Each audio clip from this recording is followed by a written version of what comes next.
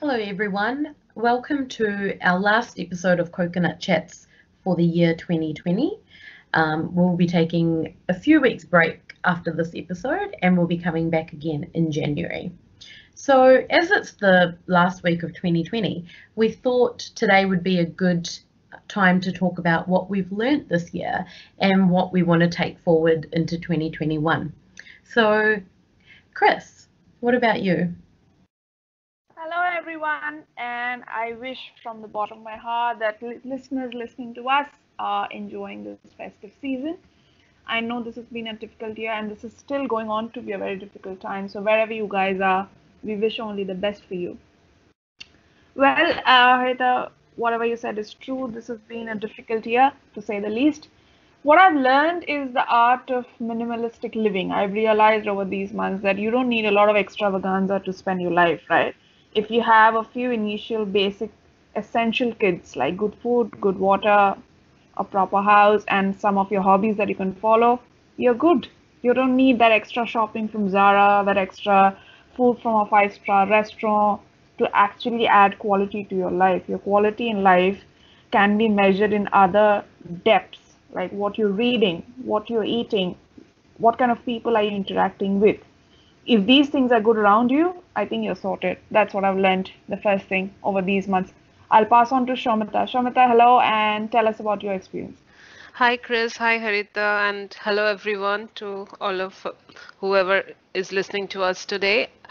For me, yeah, this has been the most unusual year for all of us, and what I learned most is previously I am a person who always plans for tomorrow. Like I want to know what I'm doing tomorrow, where I'm going, what I'm doing, etc. So and throughout this year, I have seen that every next moment things are changing. So we don't know what's going to happen. So I think I've stopped planning. That's what I have learned from 2020 to 20. Yep, I would say that. What about you, Harita?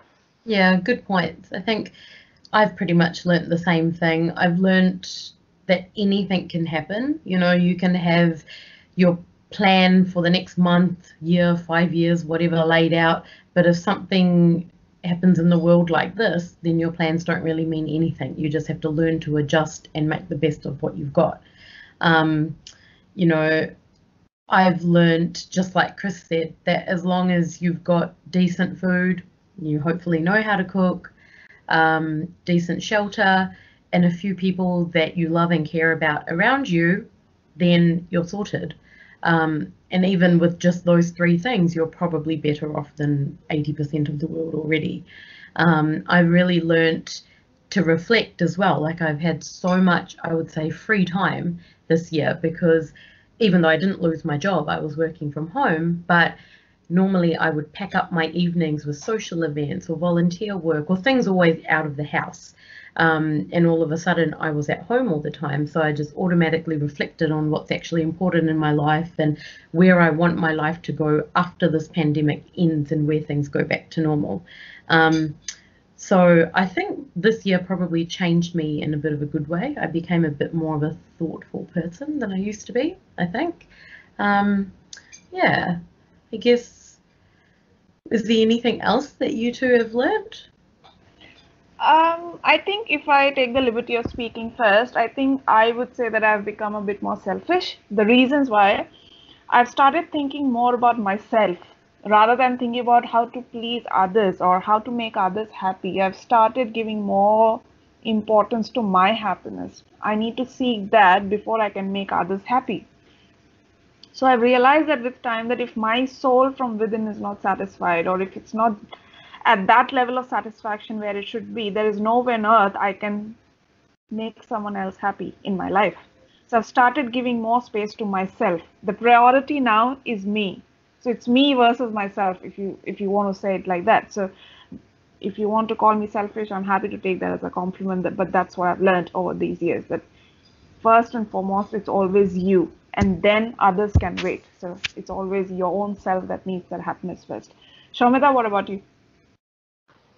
I think one thing I have observed while sitting at home, like you don't have much to do when you are communicating with someone and you try to over explain yourself or talk too much.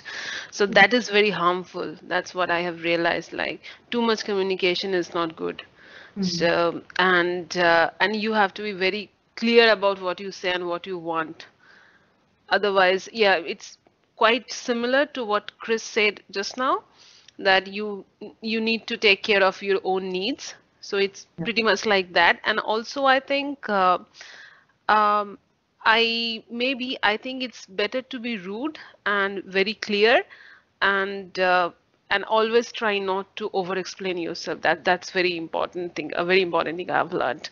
And apart from that, I also think that this year has shown us that we are so small in the total aspect of nature and how it's working. Like, so our needs, so two people quarreling with each other over like small little things, these are so meaningless, where so many people are dying out there, and a virus can turn our world upside down.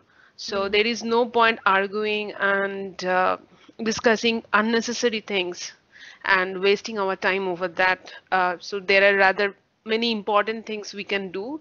At least all of us can learn from this year, that if such things happen in future. So we all have been thinking so far that, okay, this happens once in 100 years, but who knows?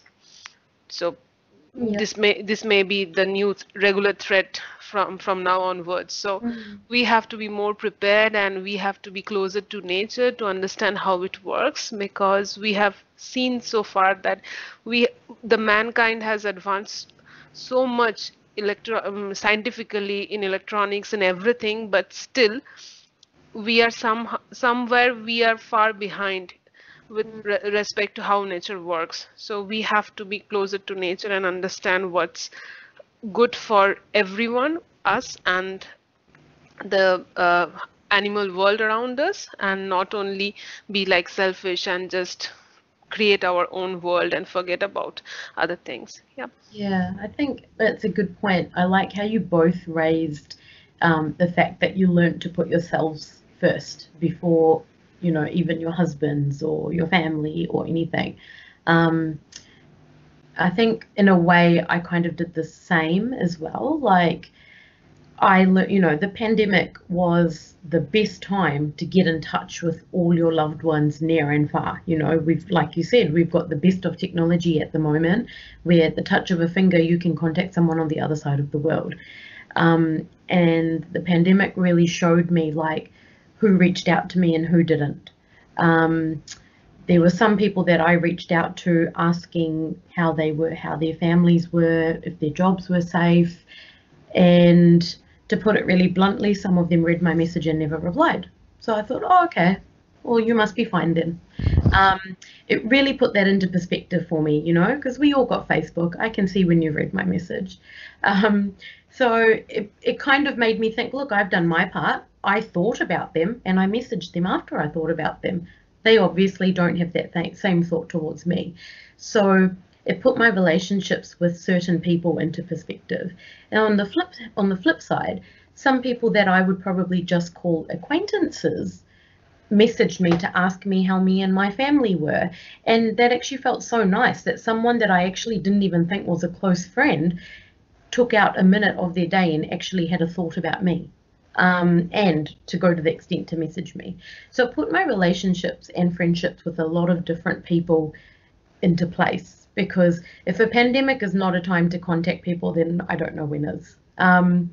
So it made me a little bit selfish in that way as well. I kind of thought, well, I've thought about you, I message you, don't message me back. Okay, all good. I don't need to think about you anymore. And I probably normally wouldn't be that type of person, but this situation made me into that type of person. So it's made me closer to the people that did care about me, and it's made me learn to switch my brain off to the people that didn't care about me, which is a way of selfishness. I think we wouldn't necessarily don't need to put it as the selfishness, because this entire pandemic has changed human dynamics. We just took things for granted before February 2020. We took people for granted.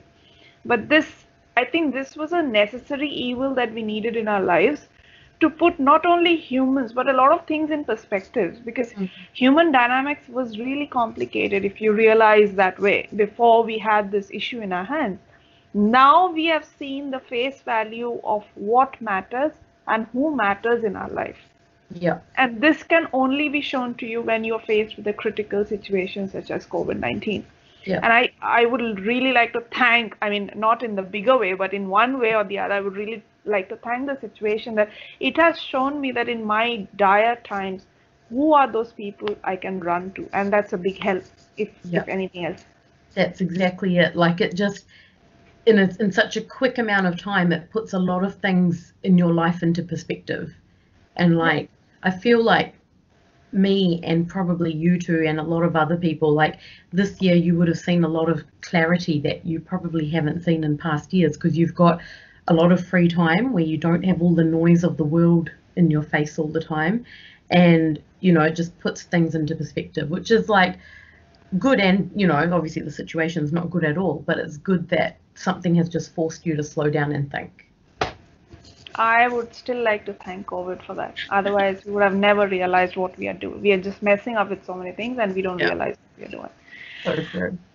Probably, Shamita, yeah, carry on. Yeah, I think, what I have observed so far, and from my perspective as well. So when the danger is knocking at your door, you will first try to save yourself and nothing else. And that's like we as just creatures, just living beings, just want to be alive. That's the most important thing, and everything else is like leisure or luxury, I would say. Yeah. Yeah, it's the survival instinct probably that Yeah. worked in us. Yeah. But again, it's not at the moment when danger is knocking in the door, right? Because at that time, obviously, you will save yourself, I'll save myself. But what I realized it, who comes to your door when that danger has passed? And when you need someone to salvage your ship, who comes to your door to offer that help is what matters. And it's what I could see through all these months when I was just reflecting upon my relationships and behavior and whatnot. And I'm sure many other people would have done the same. So it's played a very good mind game with us, I have to say that way. This pandemic played a very complicated game with our minds and relationships. All right, moving on to the last question, if I will. What are we taking away from this year into the next year? Harita, I'll start with you first. I think, well, like during the pandemic, and also when New Zealand was in level 2 and level 3, I got into a lot of like volunteer work in my spare time. So that's something that I want to continue into next year. Like, obviously I work full time, but as a hobby, I want to continue, you know, giving back to society in some way. And over the last few years, even before the pandemic, I've always done little bits of volunteer time whenever I have free time, but probably not as much as I would like to, because I end up being too busy with other things. So I want to make volunteering and giving back to society a priority on my list. And that's something which hopefully I continue for next year and the foreseeable future as well. Amazing. Shamita, what about you? What are you taking away from this year to the next? Yeah, I think these entire year sitting at home, I understand my family more, I would say, especially since me and my husband, we spend time most of the time. So the rest of the families, they were here in the beginning of the year, but it was mostly me and him. So I think there have been many situations where people can understand more by observing than by actually discussing, because as I said before, communication is sometimes not very useful. So I think what I will keep in mind from now onwards is to observe more and try to understand and give time to the other person to get around than jumping into a conclusion or a judgment that how that person behaves. So that's one thing. Another thing, as I said, nature, that's what I think everyone needs to take care of. So now my friends in India who are now traveling to the northern part of Bengal, it's the Himalayas, so they could see the Kanchenjunga way far from the actual place Yeah. before, because the sky is clear, there are less pollution and everything. So these are like indications. So I think we should all work towards it. So from what is it within my radar, what I can do, I will definitely think about it, and I will put something, try to do something useful for nature. Yeah. Nice. That sounds nice. Speaking about myself, I think one thing that I would like to carry over the next year is not to take anything and anyone for granted. Nothing is granted to me, and I have to earn whatever I can earn in my lifetime. So that's something that I would really like to keep in mind even for the next year. And obviously, as Shomita mentioned, this is high time. This is like a good call for us to realize that we are in sync with nature. Nothing is mutually exclusive. So we survive as long as they survive. So we are nothing without them. And I think for me, I know we have spoken about this before, but I've started stressing on this a lot more lately, that nothing matters to me as long as you have pure emotions for someone in your heart. If you love someone truly and biased of all the other man-made sectors, that is the utmost respect you can give to somebody else. And I'm going to follow that very seriously in the next year. I'll try to love someone without looking at what caste, creed, or religion that person belongs to. So that's something I'm going to follow very seriously. So those are some of my takeaways from this year. I think something else I've learned as well is how important respect, like you said, and basic common sense is. So I mean this in the sense that, like, you know, especially with COVID, you know, the government tells you to socially distance. So if the government tells you to socially distance, you should socially distance. Don't be that one person that thinks, oh no, I can get away with this, people won't find out. Like, people might not find out it was you, but then when you have these outbreaks happening 8 months after the pandemic started, you know, like UK is going through its third or fourth outbreak, Australia is going through a bit of a second wave, you know, you might have been that one person to start that. And if you had just used your bit of common sense, stayed home for a week instead of going out with all those friends, you might have actually been having a better Christmas than being locked into your home right now. You know, so simple things like common sense. Even if the government doesn't tell you to do something, use your own mind and just think, if I do this, how does it affect the people around me? How will it affect my family, my colleagues, my friends? Yeah. And this is not just about COVID either, but it's more like just a general sense of being a human. If you do one action, it might not personally affect you much, but you need to think about how that affects the people around you and how it could have flow-on consequences that could go on for years and years in the future. And I think, like, in a funny way, like, COVID has showed that in a medical way. You know, it's showed, look, one person went and broke the rules and now look, we're having a second wave. But it's just like, if you as a human don't use your common sense, then it has flow-on effects.